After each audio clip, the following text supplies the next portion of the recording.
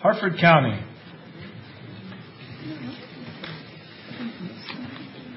Thank you, Treasurer Kopp, Comptroller Francho, and Governor. It's good to be here before you. First, let me identify yourself for our record. I'm Delegate Rick Inflaria. I am the chair of the Harford County delegation, and with me is Councilwoman Lisanti. Joining me also is Ben Lloyd, who represents County Executive David Craig, who could not be here because of personal issues, and also we have Manley Calhoun, who is the legislative person for Ms. Lisanti. It's been interesting and enjoyable sitting here and watch you do your work today. So let me start with that. Harford County is a very small county, and today we had some large problems with ice and down power lines. So unfortunately, that is the reason why we are here representing the county today rather than the county executive and other people from the Board of Education and from the school system. So I apologize for that. We were called at last minute. But because it is a small county, the issues that we're going to speak to you about are very near and dear to our heart. I can tell you Youth Benefit Elementary School is a school that my son attended up in Fallston. Now, Youth Benefit had a problem at one time that they needed a traffic light at the school, and my son was called to the office, and to go to the office he had to walk from one building to another building because it's two separate buildings. And he got in the office and they said, "Look, Ricky, you need to go home, talk to your father, we need this traffic light. We seriously need this traffic light, you got to get it done for us." And fortunately, we did get that done. So he's a powerful young man. He even got the Japanese delegation to come over and visit the governor and get him to sign a proclamation to allow reindeer into the state of Maryland. So we know the school needs what it needs, and we're going to ask for that for Youth Benefit Elementary School. Small county once again. I graduated from Joppatown High School and needs to be able to move forward with its plannings. It's an old school. It is in need of repairs, and those plans need to be set forth so that in the future we can begin on the needs of Joppatown High School. And Joppatown High School was seen as one of the most diverse schools in the state of Maryland, was recognized for that. And it's a school that works very well, has a magnet program for cybersecurity, and Harford County, as you know, does a very good job forward funding schools, using the money very wisely. There's really never been problems in Harford County on how we spend the money or how we upkeep the school. And with that, I'd like to turn it over to Councilwoman Lisanti so she can speak to the school that's very important to her. Thank you, Rick. Thank you, Governor, Comptroller, Treasurer, members of the board. It is indeed my honor to be here today to ask for your support for local planning for Havre de Grace High School.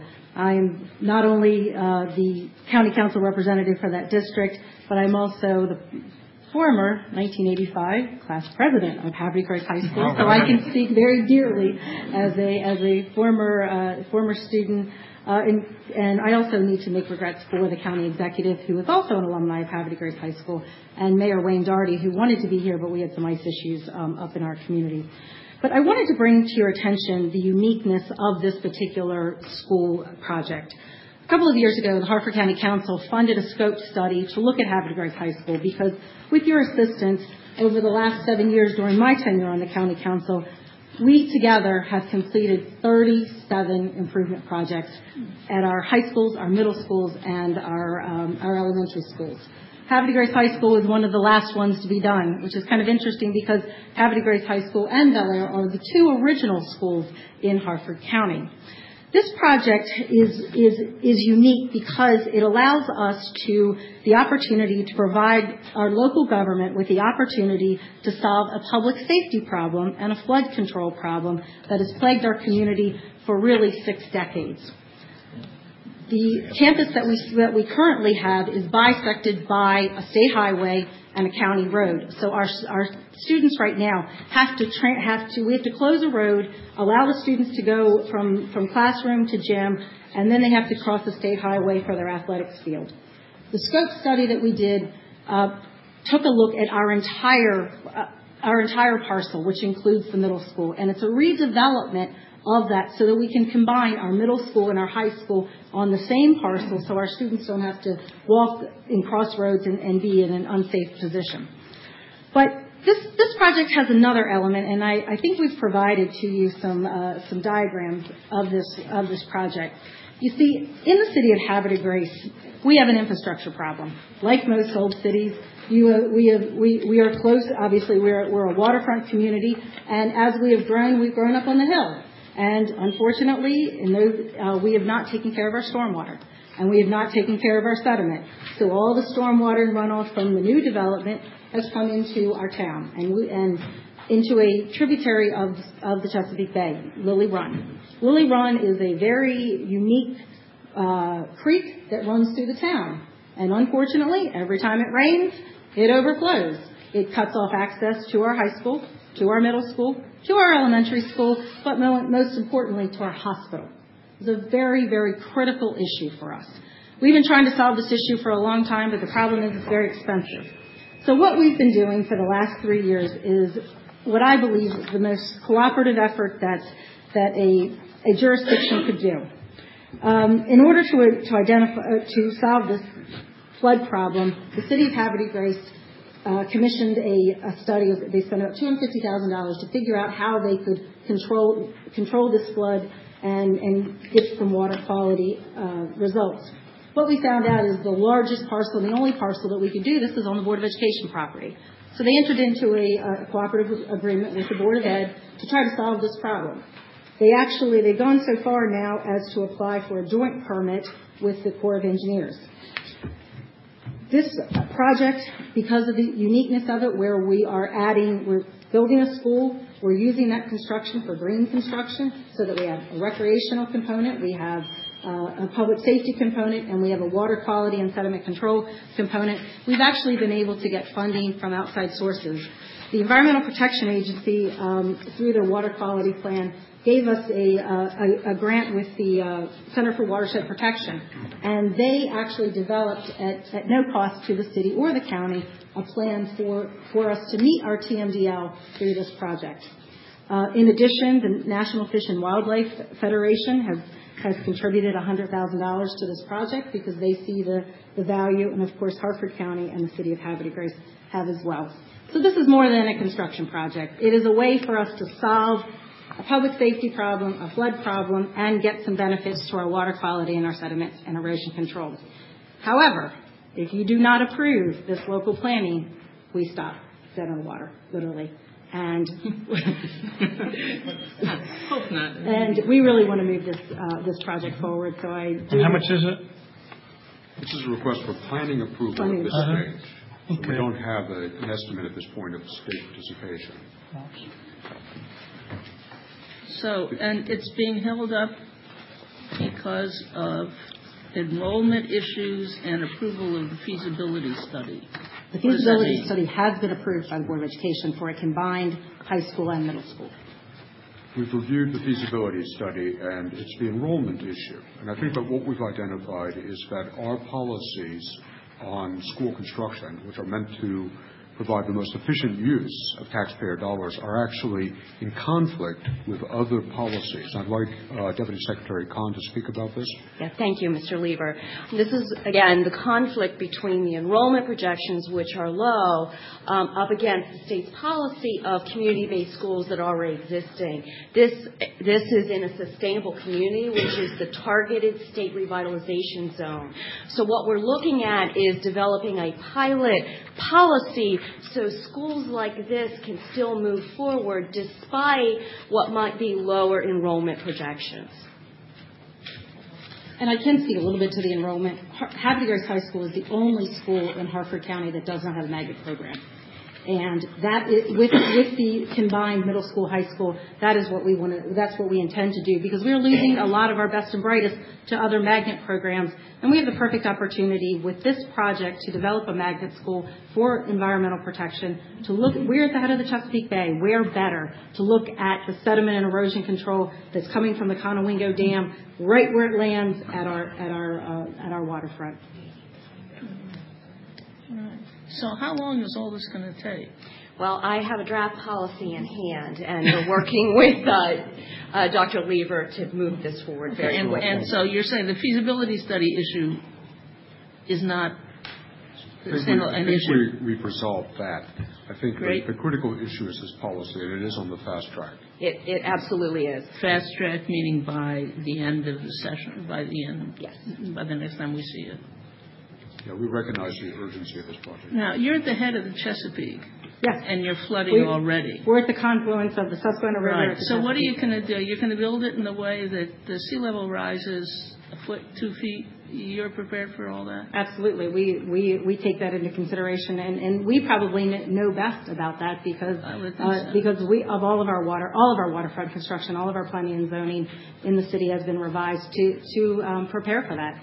This for the particular sea level site rise and the storm surge is at a higher elevation. And Councilwoman sits on the Chesapeake. Yes, that's why I was asking. Exactly. So this is actually a model of what other jurisdictions and other areas, including Washington, D.C. What we believe it is, and quite frankly, we believe it's a model not only for planning and for sustainable communities, it's also a model for how you fund stormwater. I hear that's the big thing that I hear among legislators. How are we going to fund this? You're going to fund it by thinking differently, by taking an opportunity like this and pulling funds from the Board of Education, the City of Havre de Grace, from the federal government, from public safety, from all of these areas to fund a project that is going to have the outcome that we're looking for. Which is why we want this to go forward with planning approval. Dr. Lever, we really want this one to go forward with planning approval. Well, and the studies, the requisite feasibility study has been done and approved. So then it's a question of getting this planning. Yes. Thank you. Good. All righty. If I could just thank Chairman Infalaria for coming up. You and I served for some time in the legislature, and I was there for 20 years, and I always wanted to be chair of the Montgomery County delegation. And they always said, you're way too blunt to be the chairman. And here I'm looking at someone who is 10 times blunter than I ever was. And how did you get to be chairman? And we love him. Yeah. It's just a matter of time going by and smoothing out a little bit. And I see that was. Yeah. Well, it's a pleasure to have you here, and Councilwoman, thank you. I just have a quick question because you all have a problem that most counties would love to have. You have excess capacity. Yes. Because of the BRAC initiative, and the kids did not materialize as fast. I believe ultimately they'll be there. But Dr. Lever, this may be a question for you. What is the significance of having a surplus rather than a shortage? For your review, are we going to be able to take advantage of this surplus space? The surplus space abundance of space, I guess, to put it mildly, as far as compared to other schools, other systems. Seats available. That's right. You see, that is the issue for us, because we look at adjacent schools under our standard policy, and if we take into account adjacent schools, there's an abundance of space. Right. They have presented some very good arguments about the actual ripple effect of redistricting. It would not just simply mean moving the kids from Harford to Grace into adjacent schools. It would actually have several ripple effects. But the policy that we're addressing here would try to consider the school in itself as a community school. We can't ignore that excess capacity in the long run, but we also understand the importance of a community school. Well, if you could keep me in the loop as to the best possible use of that abundant space. If I could follow up on that. Yeah, sure. Comptroller Francho, our delegation this year, for years, we have been looking for another VOTEC school to put into the Route 40 corridor, the old traditional VOTEC. And we realize as a delegation that the state does not have that money. But there's something that we do have in Harford County. We have a VOTEC that's waiting in line to get into. Mm-hmm. And we have very successful magnet programs in Harford County. And it's come to the realization, if you can have high-tech magnet programs in individual schools, why can't we have magnet programs for electricians and plumbers and carpenters and air conditioners, people that need to go back in the trade. So believe me, we know what we want to do with the excess space in our schools. We want to be able to move students around Harford County to give them the options and the opportunities to take on jobs that people say people don't want to fill, but people do want to fill them. They don't have the trading. We're looking at northern Harford of having diesel repair up there because someone has to fix that farm equipment. Without that farm equipment, none of us eat. So we want to keep kids living and working in Harford County because Harford County is a beautiful place to be. I'm very proud to represent it. Mr. Comptroller, also I wanted to mention that as far as the excess capacity, the other thing that we are looking at, Harford Memorial Hospital is building a new hospital in Havre de Grace. And we as the county government with the state government has built a large nursing school at our community college. We are working with the community college and the leadership of the hospital and the leadership of the school system to see if we can do some type of nurse training program at the school as well. So that's another opportunity that we have. Great. I just want to thank Harford. It's a great part of the state. I gave a Golden Apple Award for volunteerism to Tina Mike, who's probably the lead person in the state of Maryland as far as teaching financial literacy to young people. And I appreciate the hospitality. I also gave Maryland Masters Awards to John Viracula from Emerton Elementary, Alexis Waltz from Aberdeen Middle School, and Kenny Tartarona from, is it Milton Wright High School? Milton Wright. Yeah, so fabulous kids. And sorry we missed you on Monday. Great ambassadors, that's okay. And I visited Red Pump Elementary, Youth Benefits Elementary School, and Pinecrest Elementary School in the last year. Appreciate the hospitality. Thank you. We're glad to have you. Can I mention to you, and I have a little packet here, there are currently in Harford County 3,518 kids who, while they qualify for free or reduced lunch, do not get a free or reduced breakfast. So it's a fairly sizable little delta there. You all are at 62% of those eligible. In other words, and we can, and that woman right there is Ann Sheridan. She's our Secretary of Children, Youth, and Families. Okay, we're gonna talk to you. Yeah, and we've got some things. We're from the government. We're here to help. Yeah. We can. Thank you for putting that. Thank you. Thanks a lot. All right. Thank you. You have a good day. You too, Mr. Chairman. Thank you for being here. Manly, good seeing you, pal. Okay, we are on.